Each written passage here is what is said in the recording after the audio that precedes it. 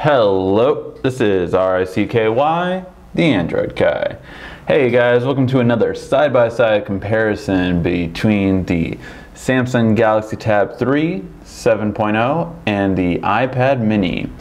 Now, in the world of smaller tablets, so non-10-inch tablets, both of these are at their lowest price points. However, the price point's obviously different, coming in at $330 compared to the $200 price point on the Samsung. So both start at different price points, but is the price difference going to be more worth it for the iPad mini? That's what we're here to find out today. Let's take a look through our categories and see which one is the best tablet for you. Now, on the look and feel department, both tablets exhibit kind of the company's ways of how they do things on their phones. So let's take a look at them. So for the look and feel of the iPad mini, you have a nice feeling. I'm not sure what this really is. I really wouldn't call it metal per se. It just has a very soft touch coating, which really feels nice. When it comes to the edges, I feel they're a bit too, unlike the iPad, I could still normally touch the buttons on the side very easily. On the iPad mini, I feel that it's too far to the rear, just slightly, like, I don't know if it's like less than a millimeter, but it just feels like it's slightly too much to the rear, so I often find myself trying to push it, and I really have to lift it off any kind of surface that I have it on to really be able to use the volume rocker. However, in terms of lightness, it's very light, very thin, and very sleek. So when it comes to the Samsung Galaxy Tab 3 7.0, it's gone to its very traditional style of Samsung. Very plasticky, fingerprint, shiny as all heck. I just wish it was matte. I would have loved this tablet if it was matte. It would win this category for me, but this the material isn't too bad, but just it's so shiny, it's so fingerprint prone, and I just really dislike that. I would say that 7-inch is obviously very much easier to hold in the hand, comparing to a I forgot off the top of my head right now, 7.9-inch tablet. It's definitely a lot easier. The rounded edges make it a lot easier to hold, even one-handed, compared to the iPad mini. Just the rounded edges are a bit better and very easy to push the buttons. Other than that, though, I have to hand it to the iPad mini for the look and feel department. Just better materials for overall, and the look of it definitely stands out a bit more. So let's go on to the next category. Now, when it comes to web browsing, these two tablets each have their own benefit to them, but let's go through the overall benefits of both. So let's load both of them, and 1, 2, 3. And this is a very heavy website, so we'll see how each one does. For the iPad, I noticed the blue does load, but it doesn't always load everything until it keeps that done. And now that one's done. So one thing about the iPad, it does do a better job of keeping the cache on the web browser. On several tests I've done with both of these, and it's a new website, the Samsung will win, but if it's a website you go to repeatedly, the iPad will win. So both have their merits when it comes to that. When it comes to scrolling, both do a very good job. However, as we can see, both do a little artifacting when it's a part of the section that they haven't gone to yet. They both kind of take a second before everything loads thereafter. Again, if the iPad mini does not have it in its cache, just basically the saved part of the browser, it's going to take a little bit longer than the Samsung, and if the Samsung is on the same website where the iPad mini has already been on, the iPad mini will go faster, so both have a little bit different. I must say though, the iPad mini is not as fluid on scrolling in comparison to its counterparts like the iPad. Just it tends to run a lot smoother on those. Now in terms of double tap,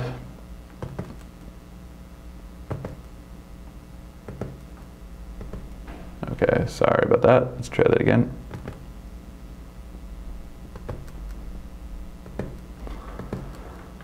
I'm not sure if it's just this iPad mini, but it's been having a lot of issues with touchscreen lately.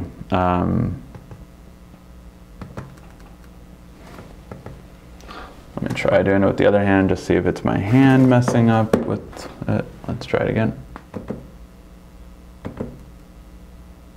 So kind of interesting thing right there. The Samsung tends to go in quicker and does a better job of clearing the text compared to the iPad mini. However, when going back, you can see the Samsung has a little bit longer time on artifacting compared to the iPad mini on going back. So I think that's kind of interesting. Again, not sure why this has been having issues with the touchscreen on this one. Other than that, on pinch to zoom, they're both really good response. Oops, we just saw kind of a hiccup there with the Samsung. Look at that.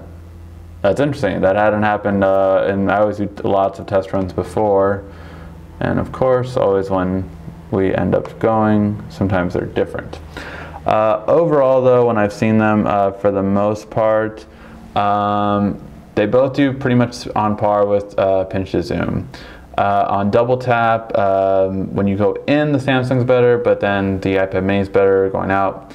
Again, loading web pages, the Samsung does a better job on a new page. It always loads quicker than the iPad mini. However, the iPad mini tends to load pages you've been on constantly. So overall, they're very similar. Now, their resolution plays a factor into this, obviously. Obviously, you have a bigger screen with the iPad mini, but that doesn't necessarily mean everything. As we can see on this web page, for instance, web pages are geared towards a 16:9 ratio, not a 4:3 ratio. So as we can see more of the web page on here than you can on here. Especially when we go all the way to the top, it's very, very apparent. So because of that, web pages just load a lot better, look like they're more made for the Samsung, as well as when it comes to screen resolution, neither tablet's going to be that great. Both of these tablets have a display that is not the best, but because the iPad barely beats the Galaxy. Both are 1024, but this one's by 768, I believe, and this one's by 628, I believe, I want to say, or maybe 600. So resolutions are both not great on either of them, but because this device is smaller, text tends to go a little bit clearer, but not by much again. So let me try to zoom in by just getting these two texts. And then I can show you approximately how good each one does with text. So obviously I'm a little bit more zoomed in on the iPad mini, again, just because of aspect ratio. But as we can see, when it's a little bit further zoomed out, you can kind of just see text a little bit better on the Samsung compared to the iPad mini. So overall web browsing, I will give it to the Samsung. Although they're comparable, the fact that you can still put Flash on Android by sideloading it just gives always Android a bit of the edge when they're pretty much on par. So for this one, I am going to give it to the Samsung for web browsing. Now when it comes to music, we kind of had an interesting thing happen. So I'll show you guys now, playing the same song. First you'll hear from the iPad mini, then I'll switch to the Samsung Tab 3 and back and forth. Okay, let's go. 1, 2, 3.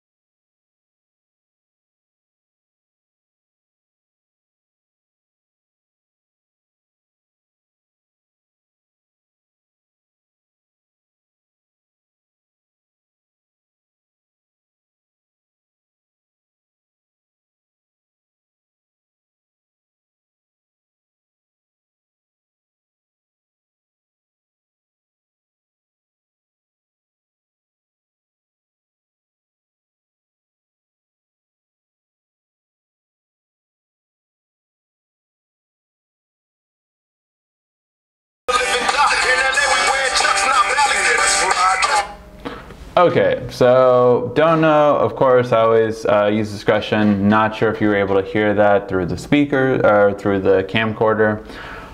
Here in the studio, and also when I've given it to several people, both iPad users and Android users. Overall, this is what was kind of decided. This one is a bit clearer at the loudest setting. However, this one overall does give a louder sound. I know I usually just give it to the louder sound one just because all the comments I've always gotten have always leaned towards the louder sound. However, in this case, I'm not going to do that. What I'm going to do is just call this one a tie. Both are pretty much on par with each other when it comes to sound. Both have stereo speakers that are on the bottom that aren't in the ideal positions. You know, I feel front stereo speakers are the best. However, if anything else, you could at least have them on the upper sides away from each other, not on the same side. It just doesn't make sense. So overall for sound, you're going to pretty much get music quality out of both of them being the same. So when it comes to music, either one's going to be good. Now, when it comes to cameras, I am not a fan of using tablets and their cameras, but a lot of my friends do, so I'm going to give in and go over the camera. Both cameras are okay. They're not going to be the best quality.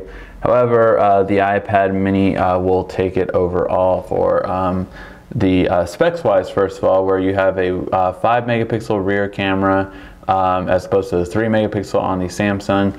And on the front side, however, they're pretty much the same as we'll go over in the photo. 1.3 on here and 1.2 on here. Again, very minuscule difference. So let's go over both photos and see how they look. So first we're going to go over with the rear camera. So as we can see on the rear camera, when it comes to color reproduction, these two are actually the closest I've ever seen on two different devices. Generally, one has a lot different tone compared to the other, but these really do seem to kind of exhibit the same kind of color. However, when it comes to clarity, just looking at the Google, you can already see from zoomed out all the way that this is clear, but as soon as we even zoom in a little bit, it becomes a lot more apparent how much clearer the Google is on the iPad mini. So it just does not have as good of a color and color same, but clarity definitely goes to the iPad mini, and it should. It's a 5 megapixel. However, when we go to the 1.3 versus 1.2, it's different. I wouldn't say one is better than the other. They both exhibit kind of just different tone and color. This tends to filter out the light that was shining on my face a little bit better. However, the clarity on both is pretty much the same. For camera, front camera, either one is going to do about the same on chatting. However, when it comes to the rear camera, the iPad mini is going to take it for just the far superior clarity. So if you're planning on using the rear camera a lot, the iPad mini would be better. Now when it comes to gaming, it's going to be an interesting comparison because neither one of these are that great for gaming, to be honest. Both tend to not do very well with intense games, but overall, I will give it to the iPad mini simply for the fact that at least you have 16 gigs of storage, so you can store a lot more games inside of this device. As where with the Samsung, because it has only 8 gigs of storage and you can't really save games to the SD card anymore unless rooting and all that kind of fun stuff, you're not going to be able to fit that many high-end games on here.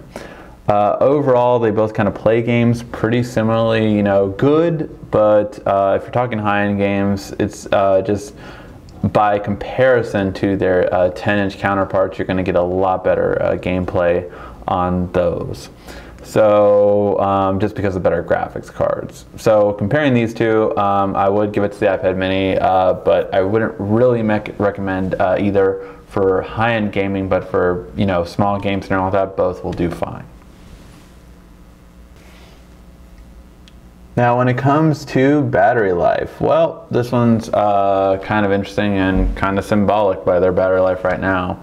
Both have been running actually about the same time for the most part, and generally this is what happens. The Samsung typically has a bit of a better battery life compared to the iPad mini.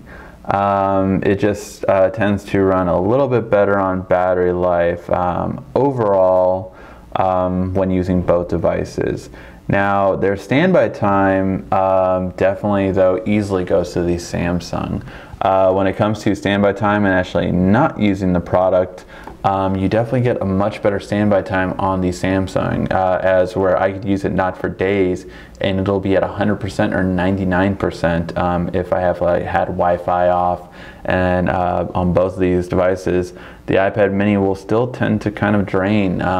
When you have Wi-Fi on both of them, again, you'll see a difference. If you have it on both for the day, the iPad will typically run down about, I would say 85 to 80%, whereas the Samsung Galaxy Tab will be at like 95%. So overall, I would tend to lean towards the Samsung Galaxy Tab if you do want a longer battery life. Both are not, I would say, the best for heavy users. You're going to only get about possibly anywhere from 5 to 7 hours as a heavy user. However, if you use it here and there, you'll definitely get about a day out of both of them. But always the Samsung tends to run a lot better when it comes to battery life. So it'll go overall to the Samsung. Now when it comes to extras, this is going to be pretty obvious. The Apple iPad mini doesn't have any extras. You really don't have any extras. You have a lightning port and that's about it. After that, you have to basically buy accessories.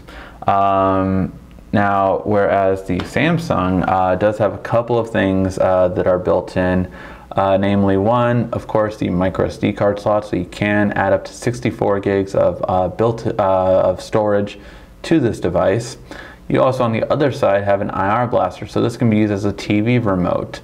You can control all of your TV, cable box, DirecTV, Blu-rays, media devices, all those kind of things, even an Apple TV from this. So it's really has some nice extras, as well as when it comes to software. You also have Polaris Office. It comes free with this, which to get the counterpart on Apple, you have to pay about 30 bucks to get iWork. So a lot when it comes to the extra department, of course, as typical, generally you get more with Android and especially with Samsung. So overall, in terms of extras, it will go to the Galaxy Tab 3 7.0. Now, when it comes to these two tablets, the price point is going to be an obvious difference. The Samsung starts in a great price point at $199. Definitely probably the best $200 under tablet out there on the market. And with the iPad mini, you get it at $329. Now, when it comes to best bang for your buck, you do have, of course, 8 gigs with this one, whereas you have 16 gigs on this one. And as we talked about earlier, you do have a bit better rear camera on this one and a bit bigger screen. So when it comes to the overall, is that worth $130? That really does depend on the user, but as for best bang for your buck, most users that are going to be using this can still do everything on this one. Therefore, for the best bang for your buck, price point will go to the Galaxy Tab 3 7.0. All right, now let's tally the results and see where we winded up. Now when it comes to look and feel, the iPad mini will take it. Just overall better look and style, and I really am getting tired of the glossy plastic on the Samsung tablets. When it comes to web browsing, overall they're very similar, but the Galaxy Tab 3 has a slight edge simply for the fact of being able to have Adobe Flash on there, and overall it's slightly better overall on both of their shortcomings. When it comes to music, it will go to a draw, actually. Overall, the iPad mini sounds a little bit clearer at the loudest, but yet it is the Galaxy Tab 3 is a little bit louder. On this one, it was just so close that overall I gave it a tie. It was so close. When it comes to movies, the Galaxy Tab 3 even beats the iPad mini, even though the smaller screen, because of its aspect ratio, it's just overall going to be better for watching movies on there. As we saw, the screen kind of lines up with the 7.9 inch when it comes to the actual movie playing, and it definitely is clearer. When it comes to the camera, it will go to the iPad mini, just a better rear camera, and the front cameras are pretty much similar, so it will go overall to the iPad mini for the photo taking with a tablet. Gaming, it will go to the iPad mini, just a bit better built-in storage, and a bit better for higher-end games. Tends to lag a little bit less, although neither are recommended for high-end games. Battery life, it will go to the Samsung Galaxy Tab 3. Overall, it just always has a longer battery life, tends to outlast the iPad mini typically by an hour. At the end of the day, it'll last about an hour, so not dramatically different, but if you are concerned about battery life, the Tab 3 will be the better bet. Extras will go to also the Galaxy Tab 3. You just have, of course, more extras built in. You have an IR blaster, Office built in, and of course a micro SD card to expand the storage. Overall, the extras have to go to the Samsung. And price point. Price point will go to the $199 Galaxy Tab 3 compared to the $329 iPad mini. So our conclusion, the Galaxy Tab 3 does take it in a 5-3 ending with a one draw. So which one should you get? Well, that's really up to you. Overall, if you're looking for a better look and feel and take photos with your camera and good music, it would be the iPad mini. However, if you're looking for just a bit better when it comes to battery life, watching movies, have a lot of extras for a much lower price point, then you will go to the Galaxy Tab 3. Alright guys, hopefully you found this video informative. Please give it a like and thumbs up at the bottom and leave some fun comments down below. Thank you for watching. This has been RICKY, the Android Guy.